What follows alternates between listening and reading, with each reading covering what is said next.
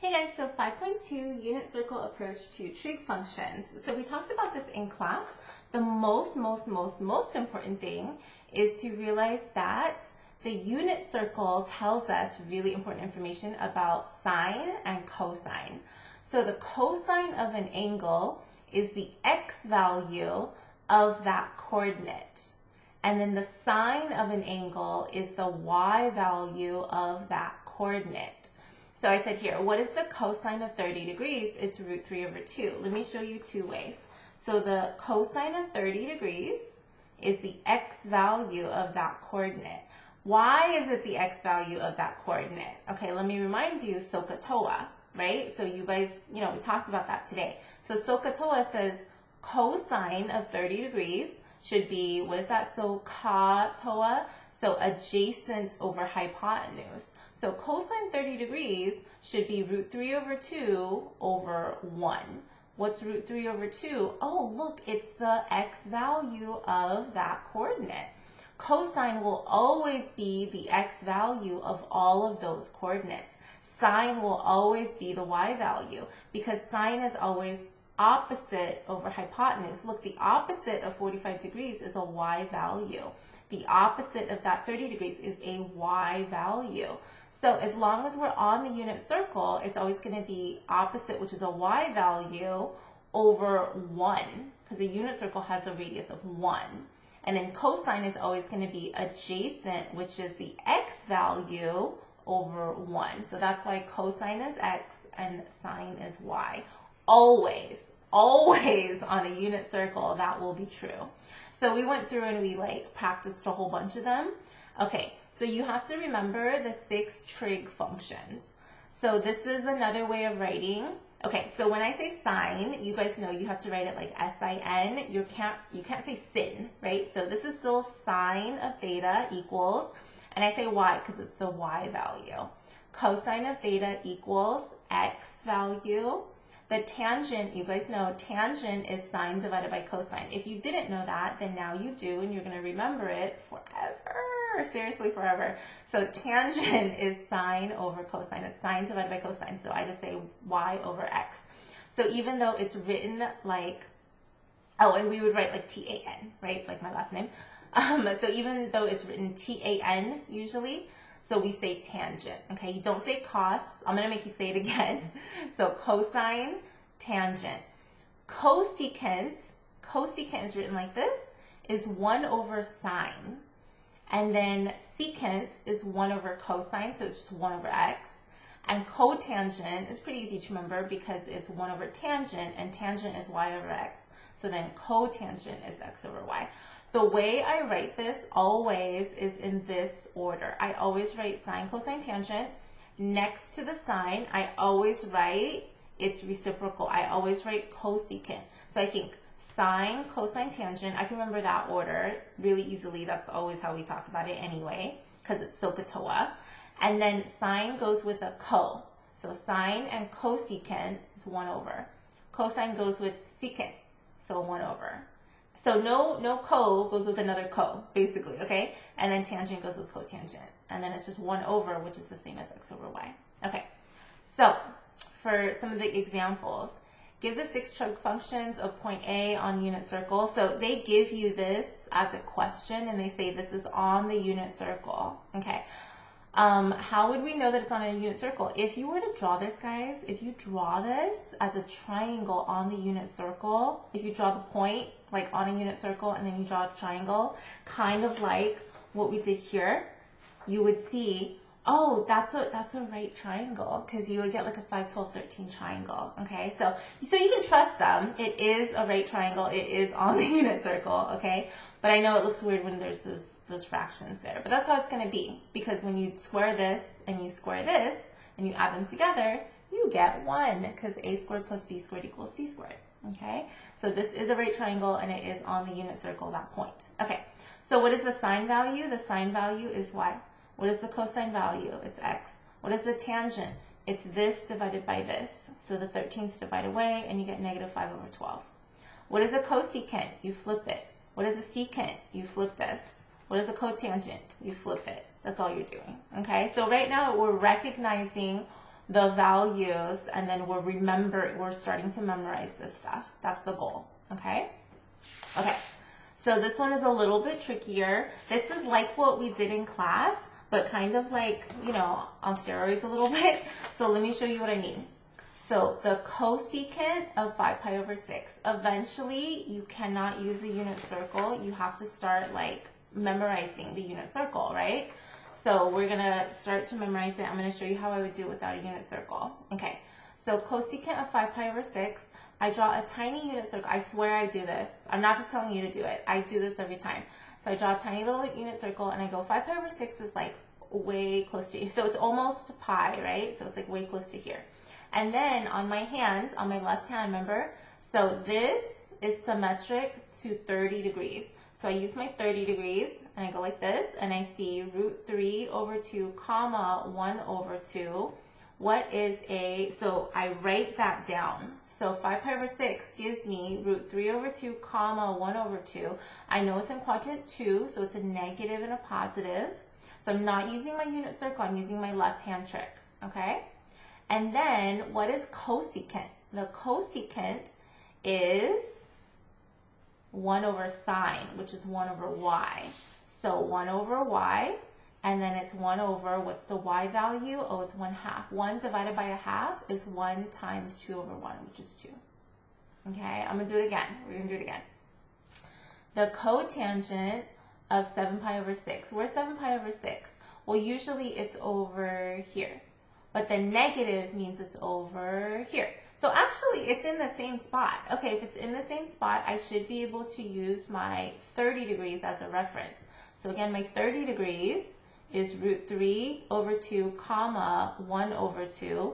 So I write that in. My negative, because that's quadrant 2, that negative 7 over 6 is in quadrant 2. So it's a negative comma positive.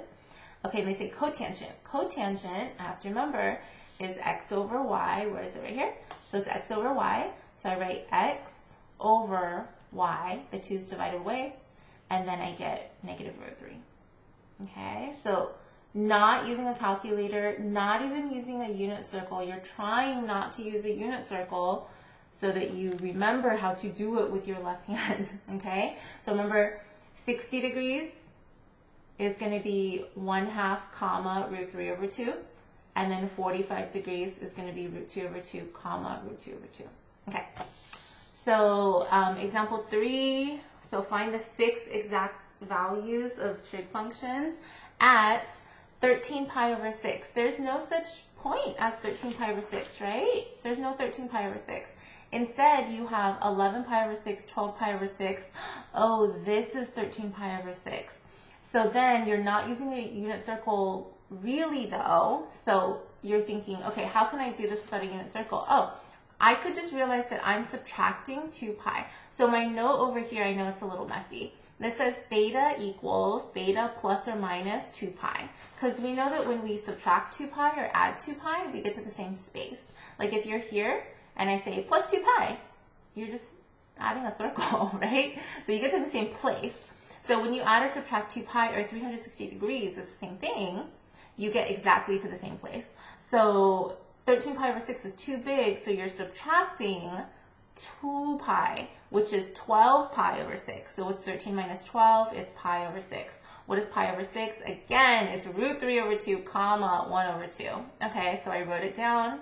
And then what is your sine? Your cosine, tangent means divide. Flip it, flip it, flip it.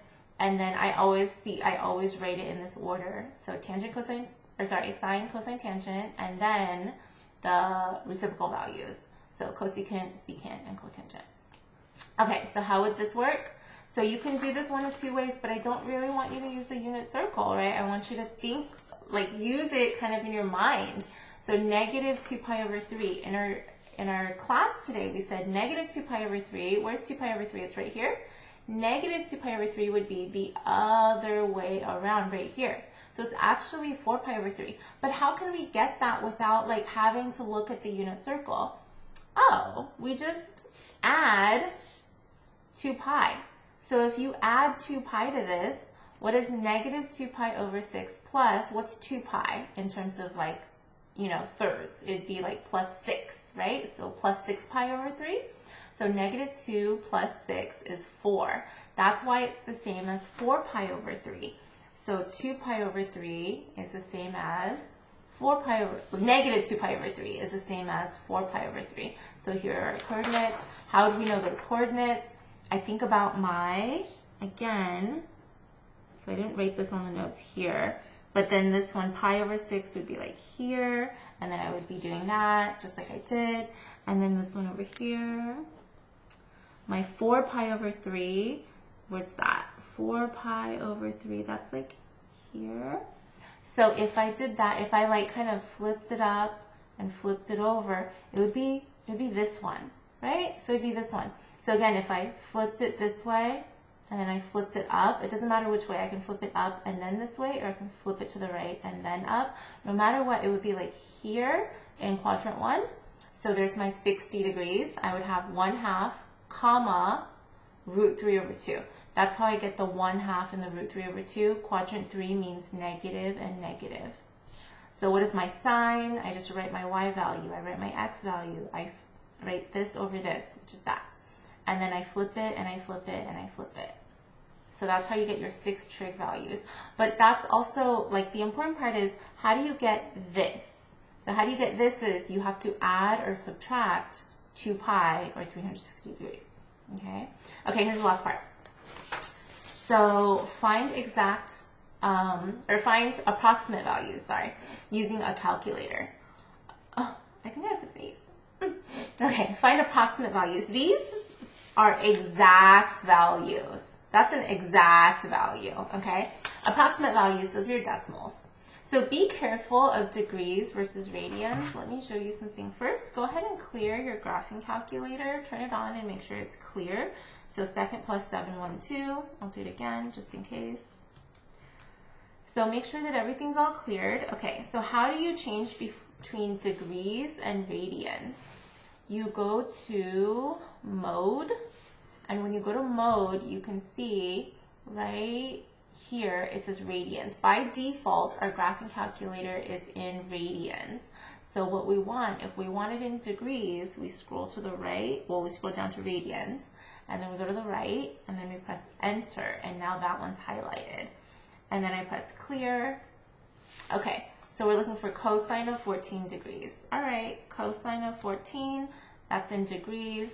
My answer should be 0.97. Okay, so we're doing 4 decimal points, by the way. Okay, cotangent of 14 degrees. So be very careful. Cotangent is 1 over tangent. It's not tangent inverse. Tangent inverse is something else. We'll get to that later. Do not use cosine inverse or sine inverse or tangent inverse, okay? So really make sure that you're doing 1 divided by tangent, because that's what cotangent is. So you're doing 1 divided by tangent, okay? Or you can use, what is it, alpha y equals, and you can use 1 divided by tangent. And you just plug in your 14, and then you get, oops, there we go, 4.01. Okay, I was a little nervous for a second. Okay, when you see this, see how there's no degrees? This one has degrees, this one has degrees, this one doesn't have degrees, this one doesn't have degrees. Make sure that if it doesn't have degrees, we should say radians, but if it doesn't have degrees, that means it's radians. You gotta go back to your mode, you gotta go back to your radians and highlight that. And then you can do sine of 1.4, and then you get that. If you are in, let's say you try to do, which one was it?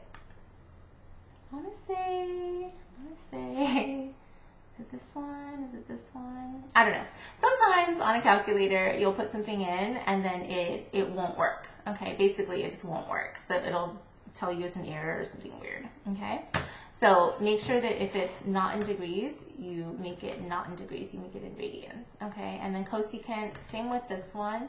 Make sure that you're not using that sine inverse, because that's totally different. So cosecant, you have to remember that it's 1 over sine. You just plug it into your calculator and then you get that answer. Okay. All right. So that is your notes for 5.2 practice. This is the only practice you're going to get. You don't have to do the homework tonight, but that's your homework for 5.2b, right? So this is the only homework you're going to get for 5.2 before your quiz on Thursday. It's already posted, on Google Classroom.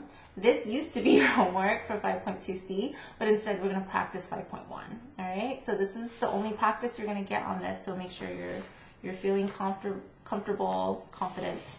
All right. I'll see you later. Sorry, this is weird.